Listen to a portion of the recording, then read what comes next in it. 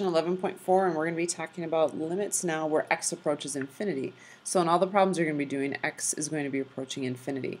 There are three different things that can happen when you're looking at this type of limit, and it all has to do with where the highest power of x is at.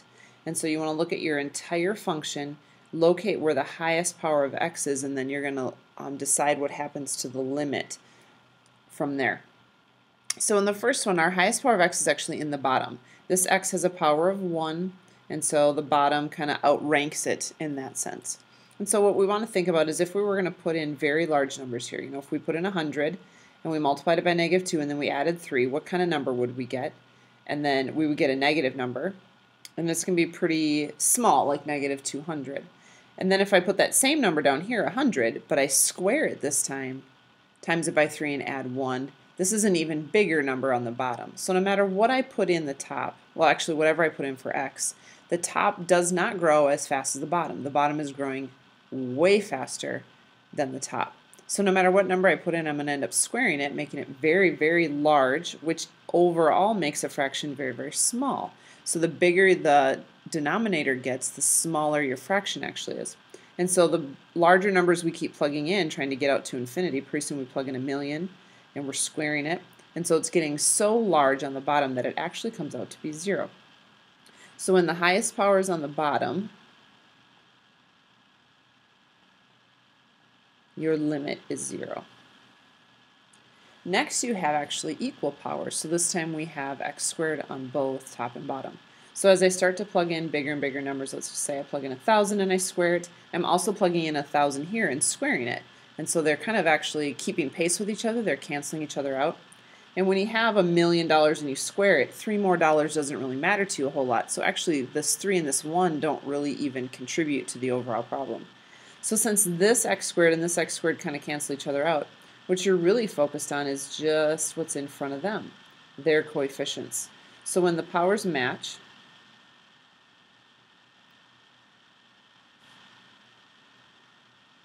on top and bottom, then you look at their coefficients, and in this case it's -2/3, and that's what the limit will be, is -2/3. Again, when you have a kind of a plus on the end or even a minus on the end, those numbers become so insignificant compared to infinity that we don't really even need to bother with them. The last case is when the highest power is on the top.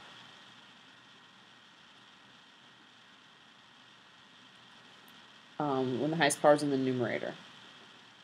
And so no matter what I'm plugging in here, if it's 1,000, I cube it, I'm getting a very large number, and the bottom just can't keep up. Even though you're squaring it, it's not going to keep pace with what's happening on the top. Again, the 3 and the 1 aren't doing anything for me, and since the top is getting larger and larger and larger, the bottom can't keep up.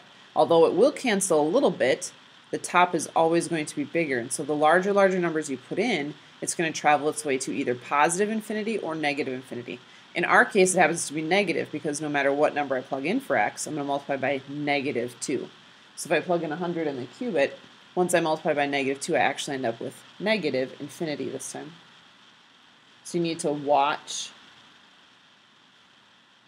the coefficient. It isn't just going to be infinity, it could be negative just depending on what's happening. So we'll do a couple of examples to see it again. Still approaching infinity, make sure that you pay attention to this right away when you're doing problems for your homework or the test. And so we want to look at each one of these. This can actually be written as the limit as x approaches infinity of 4, and then minus the limit as x approaches infinity of 3 over x squared. And so we can kind of treat these as two separate problems. This one, there's nothing to plug into, so no matter how big x gets, it doesn't really matter, it's just going to be 4. This one, the highest power is on the bottom, and by what we just learned up above, highest power on the bottom gives us a 0, and so this is 4 minus 0. Next up, looking at the fraction as a whole, I could break it up like this one. This x cubed on the bottom would need to go to each of these, and so you'd end up with two separate fractions. I could just deal with it as one fraction as well, just looking at where the highest power is. And for us, the highest power is on the bottom, which means that this limit is going to 0. Next up, make sure that you scan the entire function looking for the highest power. The highest power on top is this guy. Highest power on the bottom is this one. So those are the two you're comparing. No matter where they're located in the function, you're just looking for the things that have the highest power. And we're approaching infinity. And if the top is getting incredibly large, way larger than the bottom, and I happen to have a negative in front, no matter what I plug in here will turn out to be negative. So this one will be approaching negative infinity.